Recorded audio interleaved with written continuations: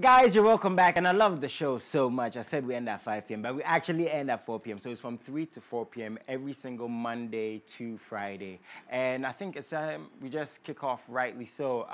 This segment is called Starbuzz. Now, what we do on Starbuzz is we have the biggest guests, the coolest cats, the most outstanding artists, DJs, MCs, presenters, and we talk to them. And today, this guy is actually not in Ghana, but he does represent Ghana.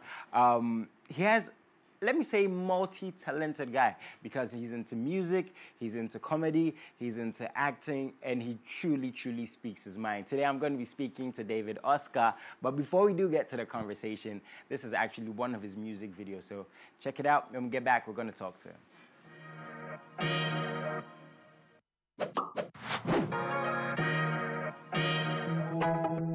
Here's another one, David Oscar gang, soundboy on that beat. Yeah, very good, bad boy. Never gonna try to blow your horn.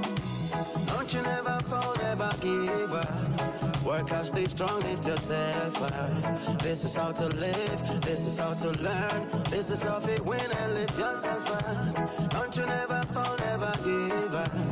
Work out, stay strong, lift yourself up. This is how to live, this is how to learn. This is how to win and lift yourself up.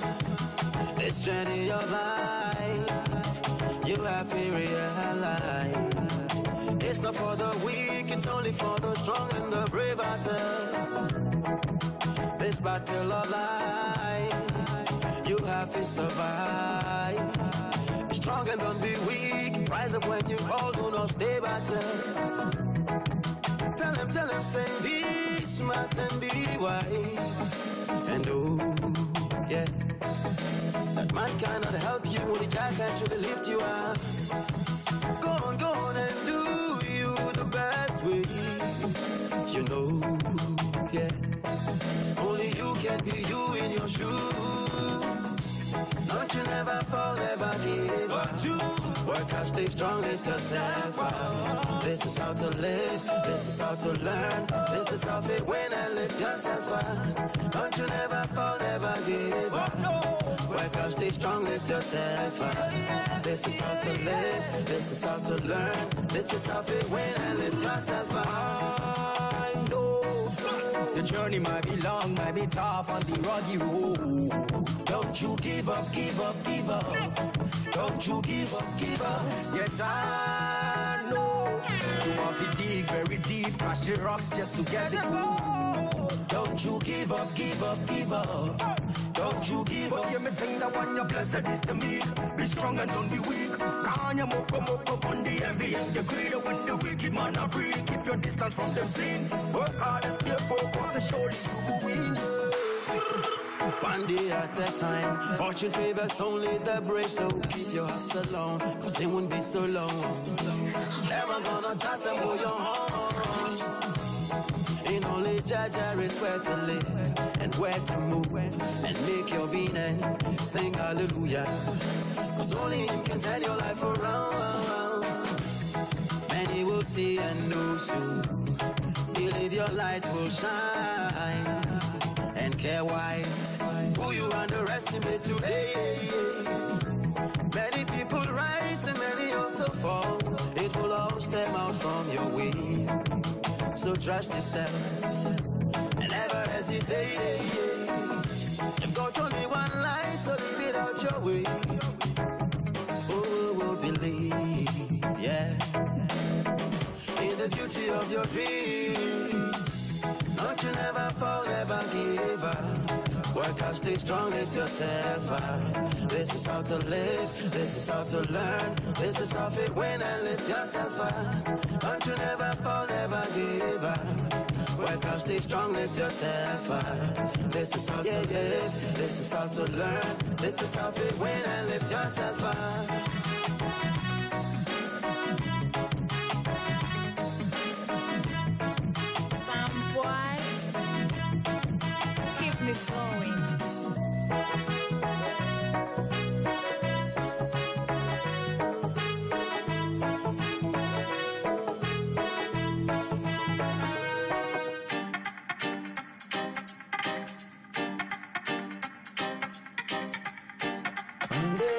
that time, they had that time.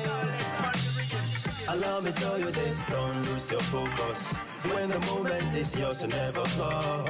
It's a process and time is a factor. Never ever back down, never ever back down. Allow me tell you this, don't lose your focus. When the moment is yours, you never flop. It's a process and time is a factor. Never ever back down, never ever back down. Tune into a higher frequency. Learn how to move with some urgency. Life is so short, no complacency. Go with your pace, but waste no time. What a man thinks of it is hard. So let's sign as he was from the beginning. So let's sign. Allow me tell you this, don't lose your focus. When the moment is yours, you never fall. Yep, and you're welcome back to me, I guess, because this is still, you know, MX live on MX24J. That actually sounds very good to say. And that was the man, David Oscar, 2 of his music videos. We're going to be talking to him, but when it comes to this show, I always want the best guests, the best interviews, and the people to talk to the guests with me. And I have a brother, a friend, a colleague, an entertainment mind, a journalist. Shall I add any more stuff? I've got to be in the house. I mean, like, shall I add any more stuff, any more accolades? Because you've done everything, Polish to you, shine. How you doing, man? Activist. Thank you. How you doing, my brother? I'm bored to be here. You're looking swagged out today. You look good. How's the family, man? Amazing. Nice one. So I'm going to talk to you more about some couple of stuff concerned with entertainment and everything else. But we have David Oscar in the house, via Zoom actually, so not technically in the house. But he's been up to so much when it comes to his music, his comedy, and he's very, very outspoken. That's what I actually like about him. So I think let's waste no time. David Oscar, hello. Hi, Jason. How are you? How you doing, man? I'm good. It's been so long. Yes, how many years ago? Charlie. The last time we had an interview like this, like a TV interview, this was like 3 years ago or 4 years ago? 2 years ago. Yeah. At the other side. I don't want to mention names, but you know what I'm talking about. Charlie, I'm still waiting for the Momo. Charlie, right now, we need money. I'm still waiting, my brother. Charlie, right now, you know, because of... No, I don't want to talk about it. Okay. I don't want to talk about it. It's okay. Okay. We're going to talk about some other stuff, right? Not on TV, you know. Nice one. Yeah. But let's get straight to it, man. I just want to say I'm very proud of you as a person and everything you've been up to. And MX24, even when we're talking about interviewing you, everyone, you know, behind the scenes was like, that's the guy, one of the guys to talk to when it comes to entertainment and everything he's been up to. And what I want to kick off with, when it comes to you, you're known to be someone who juggles his talents very well, you know. I was saying earlier, comedy, music, acting, you know, as opinionated as you are. Is it difficult, and how has it evolved for you juggling these multiple stuff, man? Well, okay.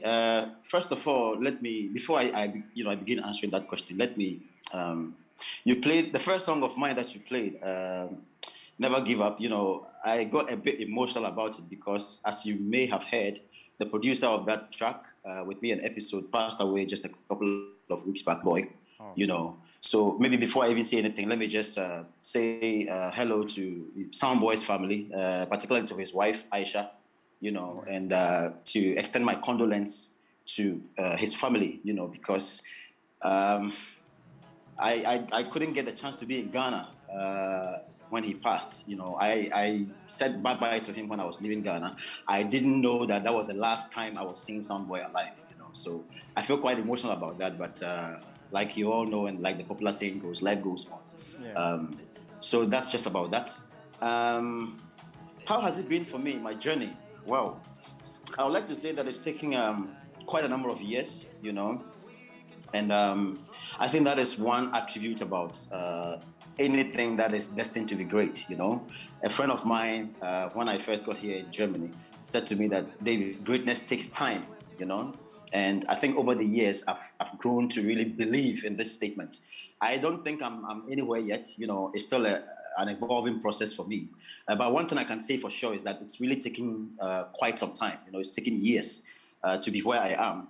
And so as a way of maybe churning out a little advice to the younger generation listening to us now, if you are looking for quick fixes, you know, then maybe this type of business is not for you. Yeah. You know, because if you really want to, I would say, deliver and make a good impact in this line of business, you would have to be able to have supreme patience, you know?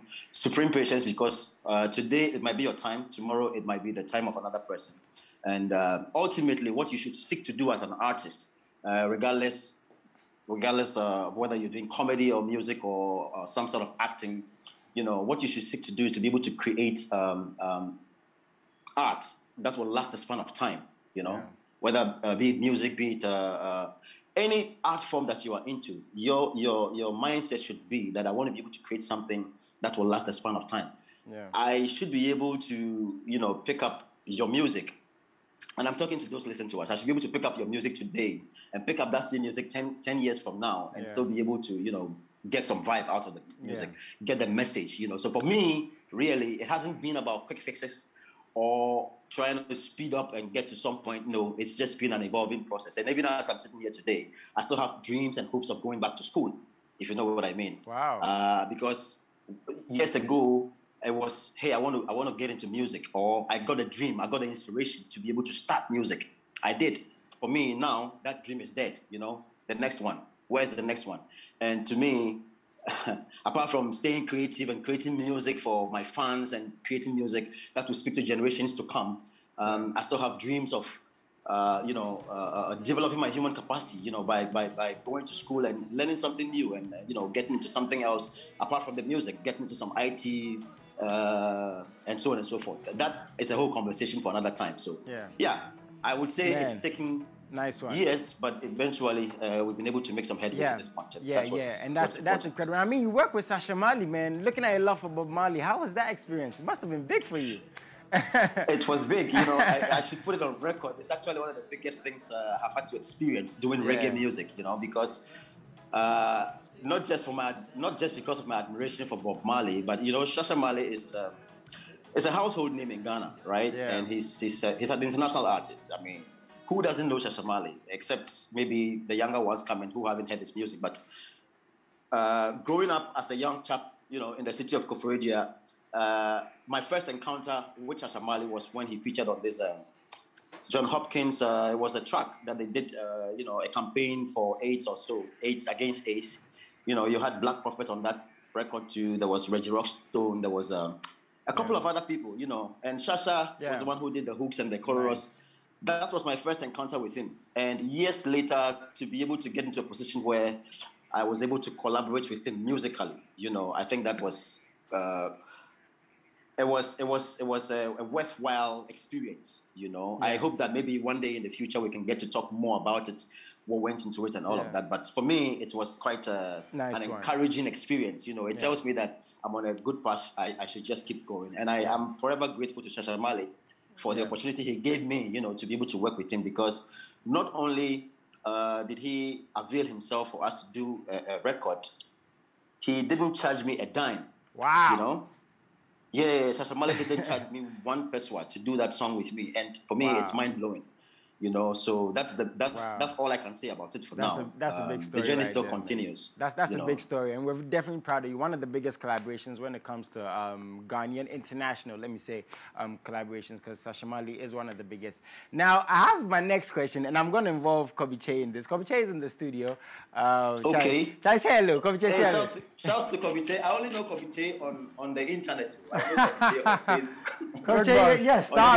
On Instagram and on Twitter, you know, he's a big blogger, and Kobe Che, I really do appreciate the work you do in Ghana. You know, you are an inspiration to many of the young bloggers in the system. You know, there was a time I interacted with a young blogger, and I'm proud to say you were one of the reference points I made for him. Wow. You know, I said to him, look at the future of what you are doing. Where do you want to take what you are doing? Say in 5 or 10 years, you know, and you are a blogger. Do you even have a blog? Do you know what it takes to own a blog, to have a blog? You can start on WordPress or wherever, but eventually to be able to have your own website and run. Look at the likes of, and I mentioned Kobe Che, I mentioned others, you know, but today the focus is on Kobe Che, so I don't want to. Super of course, awesome introduction right there. But you, Oscar, one thing I love about you is that you speak your mind. You say how it is. And that's how you've always been, you know. Since I've known, that's how you've always been. And the guy in the studio right now, he's the same way. He speaks his mind, like his tweets. One time I asked him, do you tweet yourself? And he's like, yeah, I tweet all these myself. You said, okay, I don't want to say not too long ago, but you said you introduced comedy into Ghana. Do you still believe that? Before I get to the question.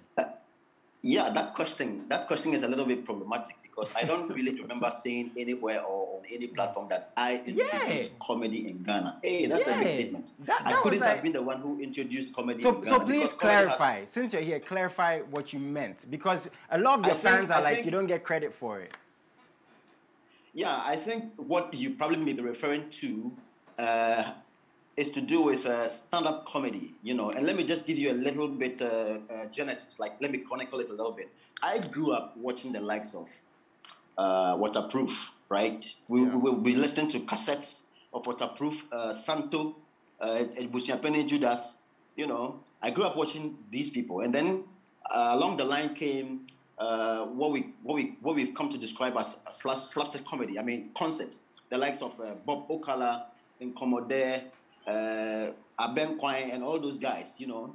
This was my sense of comedy, what comedy was growing up, right? Yeah. And then I got into the university, and it was there that I realized that, oh, this same art form that I had been admiring growing up as a kid, you can actually use English, you know, because some of us, we don't speak the tree like very prolifically, if you know what I mean. So it was a bit interesting to my mindset growing up that, okay, you can also use English to do this type of art form too, you know? So when I got into it this way and I got exposed to the art form this way, that was when I also got exposed to the likes of Tommy Ananforsen, the likes of Fritz Baffo, Honorable Fritz Baffo, I mean, you know. KSM was even a later addition, you know. I must have been in level 300 or somewhere like that before I also got a sense of what KSM was doing. But what I realized was that KSM was more of a satirist, you know, although he employs the method of a stand-up comic in a way because he's on stage and he's dealing with the crowd. But he takes it extra, he takes it the extra mile because he has a set on the stage, and if you watch him critically, you realize that he's acting a script for you, you know, which is where the difference is, because for stand-up comedy, there are so many branches, and there are those who are very good with improvisation. They don't even need any script. They can just come onto the stage and they'll just be picking on issues and materials happening around the performance area, and then they can use that to tell jokes. They can just joke about things like that, and then you are laughing. For me, that is even one of the highest bars in stand-up comedy. So with respect to the question, I think I must have been referring to, or how you heard it or where you heard it, we must have been talking about stand-up comedy, because yes, of course, I like to be, like you said, I don't think I get credit for it much, you know. And maybe that's also another conversation for another time, because in my experience, what I've come to realize about the Ghanaian, in my experience, and I'm not saying this is a general thing, I'm only talking about my experience. Sometimes for some people, and it doesn't really apply to everybody too, you know, there are very good ones out there, but for some people, it becomes, for whatever reason, it becomes difficult for them along the line to acknowledge maybe the little help or the little support they got from somebody along the line, you know. That is where I find it a bit problematic, because now when these people tend to, you know, have platforms, either because they don't like you or they don't want to acknowledge the fact that you also played a certain critical role, you know, that really took stand-up comedy from where it were to the heights that we are all seeing today. Either because the person doesn't like you much, or, you know, I can't say for sure. People tend to overlook some of the roles that some of us played. Listen, let me say this. Once upon a time, as far as Ghanaian comedy, Ghanaian stand-up comedy, and I must be very specific here, is concerned, you needed a certain character like David Oscar, who wouldn't kowtow to the dictates of the system at the time. Because at the time, I had a lot of money to spend, because I was doing TV and I was earning money. So I was able to organize shows around the country. We did a show in Koforidua about twice. We did a show in Cape Coast. We did a show in Takrady. Wow. And this is minus the shows we staged on several campuses around the country. We went to Tech, Legon several times, because that was where I was, you know. So all these things were part of the mix. It became a part of the make of the story of Ghanaian stand-up comedy. So if you take me out of the equation, you wouldn't have a Foster today, you wouldn't have a DKB today, you wouldn't have an Augustine Dennis today, you wouldn't have a Jacinta today, you wouldn't have a Chemical today, you know? So I think when we are telling the story, we just need to be able to situate the characters very well. Once upon a time, at the time when I was doing all these things, there was not a single sponsorship for any Ghanaian comedy event or comedy special or anything of that sort. The only big comedy stage we knew was The Laughs, which is a Charterhouse platform. And of course, if you are somebody who is fighting against the system, you don't expect to be liked so much by the system, you know. Today, there's no beef, there's no fight, but I'm just telling a story. Yeah. So for me personally, it was out of, in a way, the rejection that I suffered from The Laughs, which drove me to start organizing my own corporate comedy series. And thank God, I was at Legon, and I knew a lot of these boys who were all trying to, get into the arts. Because don't forget, I was the first in the series. I became a Ghanaian stand-up comedy icon when I won stand-up, Stars of the Future, you know. So if I had just relaxed on my oars and said, okay, well, I am the known comedian, so forget about everybody else, then you wouldn't have all the initiatives I had to put together just to be able to project the same Ghanaian comedians who were there at the time, but who were not getting the big platform to be on, because at the time, the narrative, if you remember, was that there are no comedians in Ghana. And then after some time, when my platform started growing bit by bit, the narrative changed from there are no comedians in Ghana to Ghanaian comedians are not funny. I mean, and this was the cause of the, this was the cause of some of the. I'm getting the genesis of what you're saying, but thinking about it the way like you've explained it now is actually very deep. I mean, I don't think you're taking anything away from any comedians that are out there. And comedy in Ghana has become a very big conversation because we're like, we want music to get to a certain place. It's not even there. And people are thinking, why should we give comedy that space? I mean, looking at everything Oscar has said right now, it making so much sense from his perspective. Again, not taking away, I'm assuming from what he's saying, from any other comedian. What's your take on this? And is there anything you want to ask based on what he said so far? Yeah, so first of all, let me just comment him on his music. Like you mentioned, his music is timeless. And if you want music to be timeless or stand the test of time, your music composition, you have to get it right. Your music arrangement and the production and the lyrics and everything. So when you listen to that particular record that you played, it is timeless record. Because there are a lot of music that comes in the system, disposable music. It comes in a few times. I mean, you don't want to hear again. So big shout out to him on his music project. And again, I think that he mentioned gratitude. And it's not just about few people. I think generally, the majority of Ghanaians don't know how to show gratitude. Because, for instance, look at what he's done. He's paid his. I mean, I've known Oscar for days, like for years. And I know his contribution in comedy. These days, you watch the new guys go on platform and they ask them, who inspired you? Who are the people that, I mean, contributed to that industry? And they don't mention his name. That's crazy. But why is that so, though? You understand? I mean, so, behind the scenes, why do you think that's the case? Because it doesn't make sense. So I feel that because sometimes he comes out to tell, I mean, to say what it is. So probably they are. Could it be because social media wasn't as strong back then? Could that be a factor? Okay, so time and season. So maybe but you have to also educate the new ones. You understand? So the more you talk about Oscar, to mention and give him the credit and the gratitude, now the new guys also go back to check that, oh, there was a certain Oscar. Now, I want to ask him this question from my point of view. Mr. David, the new trend in Ghana is the stand-up comedy and that of skits. Now, for you, I have always had conversation with comedians, and I told them that, look, if you're going to build your brand as a stand-up comedian, build that. If you're going to build a brand as a skit creator or content creator in a skit, build that. You can't just be adding. Professionally, stand for something. Because your perception is, oh, where Jimmy, where Jimmy. Yeah, like everyone is a comedian now. If you think about it, Oscar, like everyone all is a of them comedian. are going into skit and skit and skit and skit. So for you, number one, how are you going to position that industry? That should they combine it? Or if it is stand-up comedy, they should just fit into that industry or into that sector. Again, let me just box all of them into one. Again, when you watch the Oscars and the BETs, they have a way of employing comedians to be like a co-MC or like the main MC, not to drag the show. For you, over the years, I've seen that I think we just watched a 3 Music Award a few weeks ago, and they had comedians coming on a segment to just create something. But over the years, when you watch the BET and Oscars, we have comedians Like Kevin Hart. Kevin Hart. He's doing his thing. So please answer this for us. Yes. We want to know how your do take we on do? this. How do we push the industry? I mean, just answer all this. Yeah, please answer these two questions. Yeah, thank you so much for the question. I think that if, like you said, Kobe, the education should be more, you know, like this platform, for me, is a very important platform, at least having the opportunity to speak about this whole subject matter. You know, somebody is hearing us for the first time today who probably may not be privy to this story, and the person is going to learn something from here. And so it's all part of the mix. So I appreciate the platform so much, you know, and the opportunity to be able to educate the young ones listening to us. First and foremost, I would say that, one, the media, I mean, Ghanaian media, you people, the bloggers and the people who I mean, the gatekeepers, those of you who are the tastemakers and basically the people who can highlight what the comedians are doing.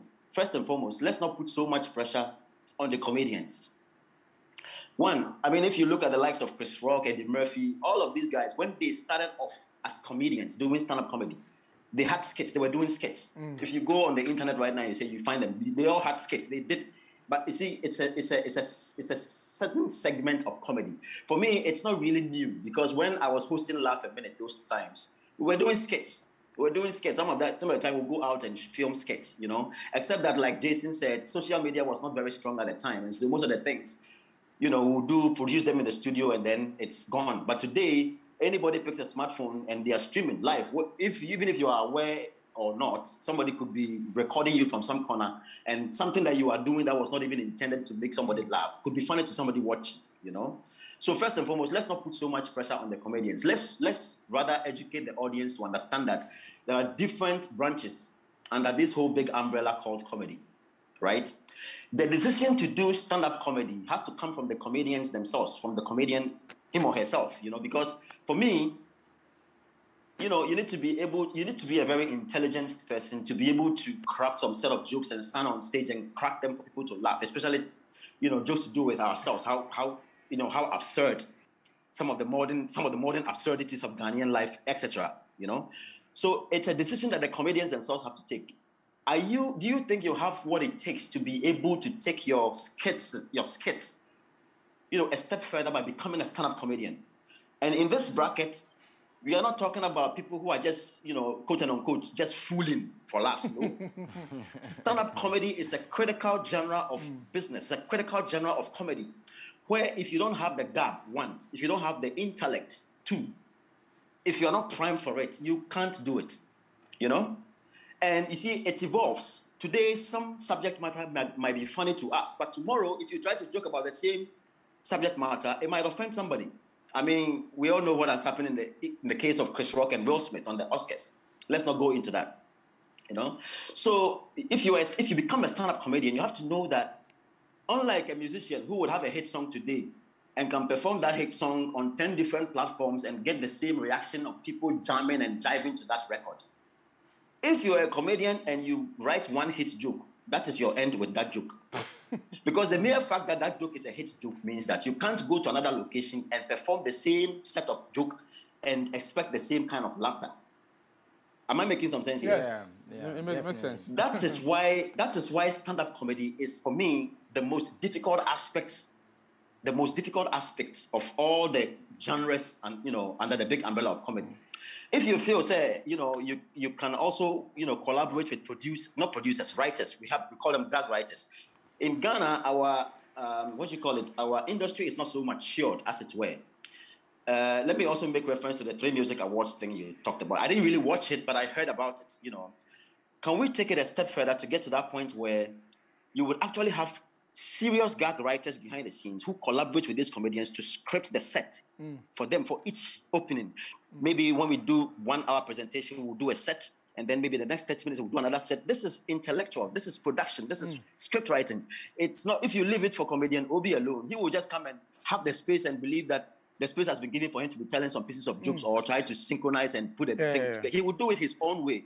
But the next step further is to be able to encourage those people out there who are able to write. And look, I think that if you open your eyes very clearly, you would find them on social media. There are some people who have very good senses of humor who might not even know that with the right harnessing of this potential, they can become gag writers. They can just write for comedians and earn money out of that. For me, I think that is one spot where the Nigerians beat us. Because look, the names you hear, the Basket Mouse and the rest, most of them have worked with gag writers. Some of them have like 10 guys, 15 guys writing various things for them. So if you leave that bit alone to the comedian and pretend that, okay, this is our, savior when it comes to stand-up comedy, you'll be very disappointed along the line. So, Kobite, you asked for me to make an input which will help us build and develop this industry. We have come of age as Ghanaians. We need to be able to start thinking about it this way because the industry can expand if only we can plug these things into it. I don't see the reason why if, Sadiq and his people, when they are organizing their thing, apart from giving the space to comedians, I don't see the reason why they cannot also seek out good gag writers who can collaborate with these comedians and write beautiful sets for each opener. And it can only take what we are doing forward and up. He said everything, basically, about... This is just the bit I like to add to the whole thing. I mean, we don't have too much time, man, but I just want to say we're very grateful. I mean, you've said everything in a nutshell, about getting comedians to that next level. And we have to make sure young comedians and entertainers appreciate this guy some more. And here at MX24, we're going to make sure that happens. We're going to make sure that happens. Thank you so much. Before you go, where can we find you on social media? Very quickly, my brother. I'm everywhere. My videos are on my YouTube channel. Look, just search for David Oscar Dogbe. Okay. David Oscar Dogbe. Okay. Put that in Google and all my things will pop up. My Spotify, my Apple, everywhere you can find me. Just search for David Oscar Dogbe. That's all. That's all I can say. Thank you so much for talking to us, man. God bless you. I'm coming there, wherever you are. You're not in Ghana, but I'm coming there, man. Sure. Sure. Yeah, that was David Oscar we just spoke to via Zoom. And